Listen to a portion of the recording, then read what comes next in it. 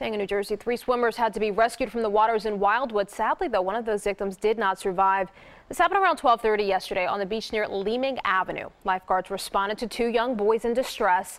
Rescuers were able to pull them back to shore, but then they quickly realized that a 3rd swimmer was still missing. About 2 hours later, surfers spotted a man floating in the water. The 35-year-old man from Middletown, Pennsylvania, was rushed to the hospital where he died a short time later. His name has not yet been released.